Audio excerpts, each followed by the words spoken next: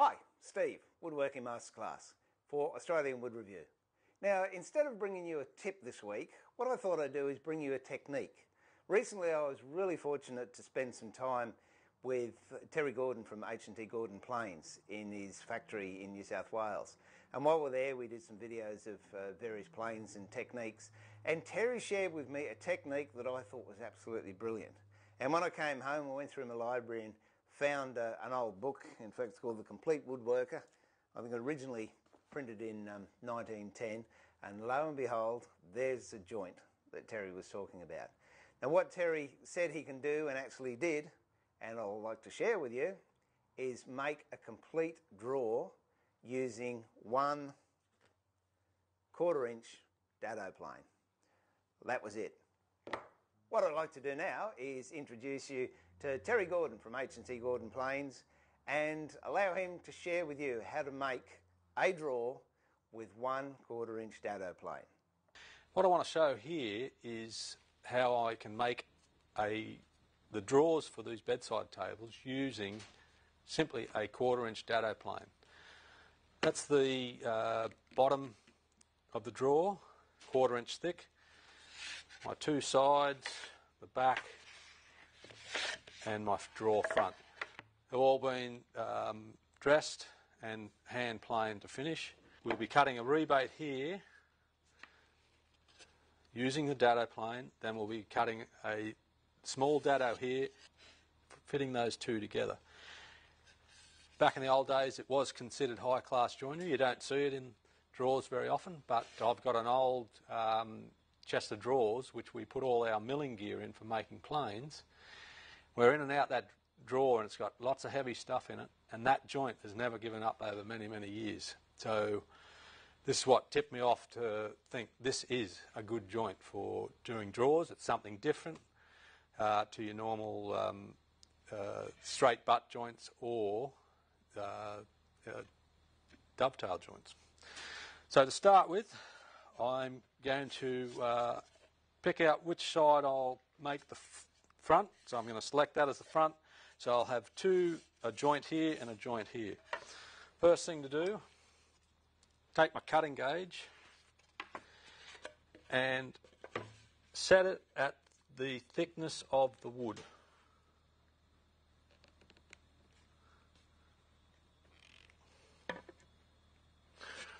Right. Now, simply run a line this end, and a line this end. So we've got crisp lines to work to. We'll swap them. Once again using wooden dogs because the ends of these have already been planed smooth. Now this is just a homemade square, but that cleat is exactly square to that side and that side, so I can use it for either side for doing this sort of joinery. Now I want to make this rebate on the end, or both ends, exactly 1/2 inch deep. Take my dado plane, and the maximum depth of these dado planes is 1/2 inch, so it'll end up running up against there rather than my depth stop. I will put the plane there, which will cut the outside of the dado. Apply a clamp.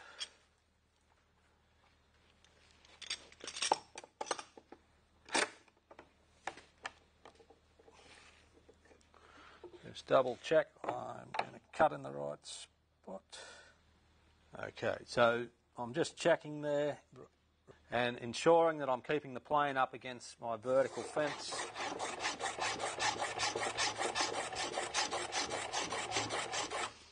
Just put a bit of wax on the side, or wax your fence there, a little bit on the sole.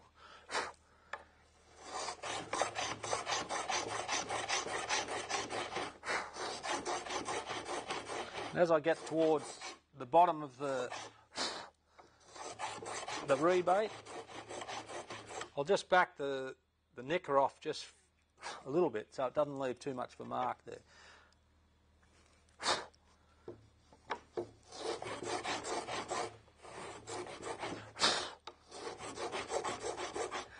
Right, we're nearly down to depth there.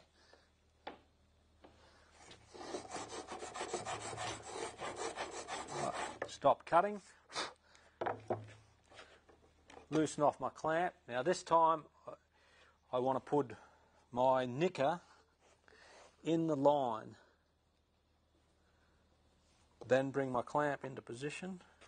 Right, and that's cutting on the line. As you can see, it would be quicker if I just used a 1/2 inch dado plane.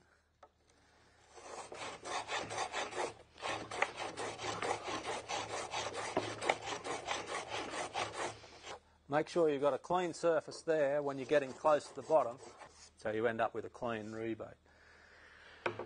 See what's starting to happen here. We will now cut a little dado down in here, just checking that I've got my rebate 1/2 inch deep both ends, so it's nice and parallel, because that's important. When I'm planing in the vise, I'll be using that part of the plane, so I've just marked with a chisel 3/16 of an inch, or sorry, 5 millimeters deep.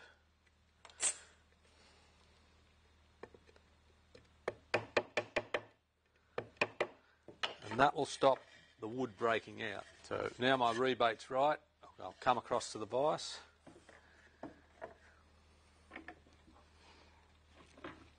So set the depth stop at exactly 5 millimeters.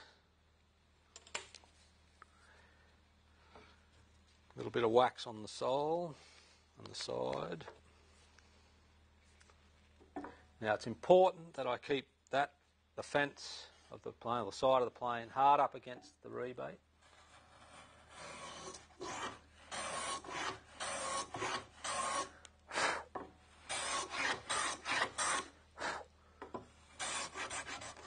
And there you go.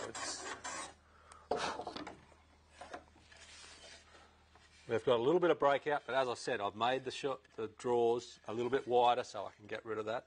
But as you can see, it's a nice, clean dado, cut to 5 millimeters deep. Now, when it comes to the drawer sides, what we've got to do is set up to make a 1/4 inch wide tongue, 1/4 inch wide, and a 5 millimeter deep. So using this mortise gauge, and it's exactly 1/2 inch from the edge. All right, so 1/4 inch between the two pins and the outside pin at 1/2 inch. Now you mark 2 lines on the end of both sides of the drawer.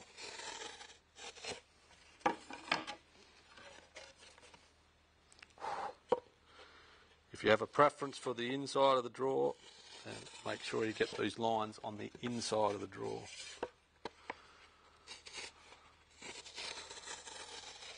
Use these hired dogs to our advantage. So we've got those two, and they're going to hold the 2 drawers together.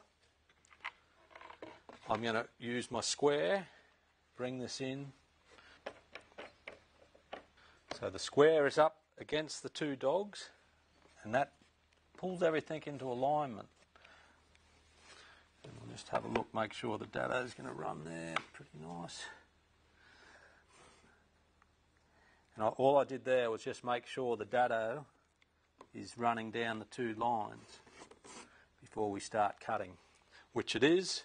Set the depth at, which will be the same as what you cut on the other one. Double check, 5 millimeters. Right. Now, because I've got my dogs holding the square that way, all I've got to do is push against my fence. I don't need to hold it with a clamp.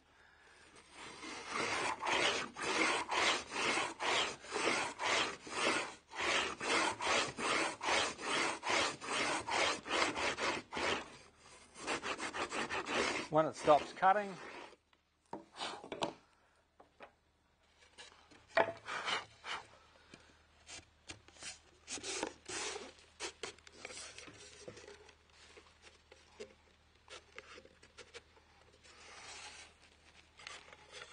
can see a very nice fitting joint. Okay, this is the end of the drawer. It's a very similar joint.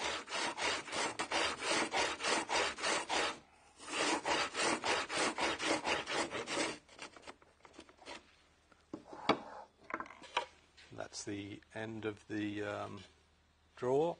Now what we've got to do to finish this drawer off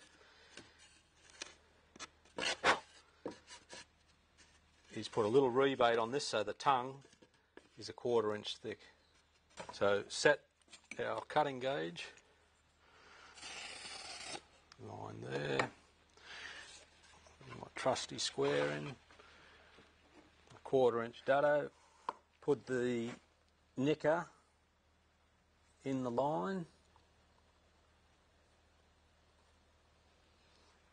bring my square in,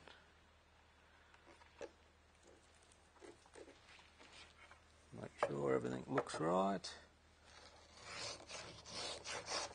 So I'm keeping an eye on my line.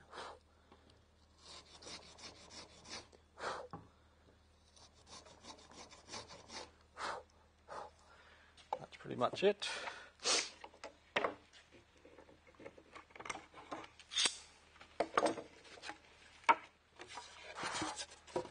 There's the completed, and that's what they call a groove and tongue joint.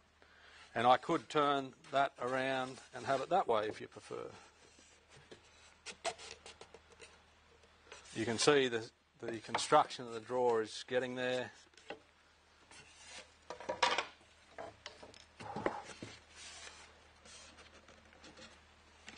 What we're going to do now is run our grooves along the side and along the front.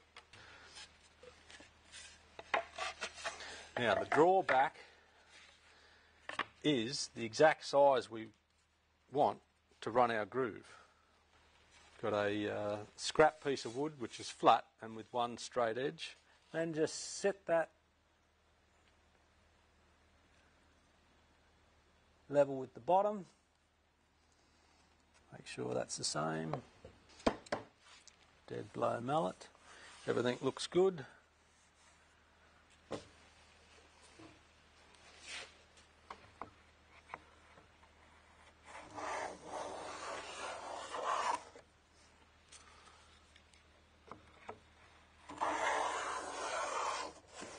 The cut plane is actually quite comfortable to pull.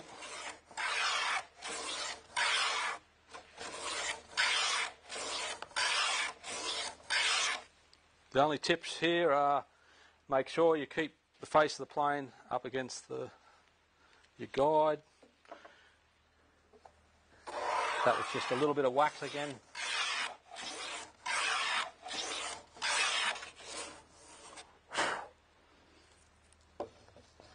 Pretty much there.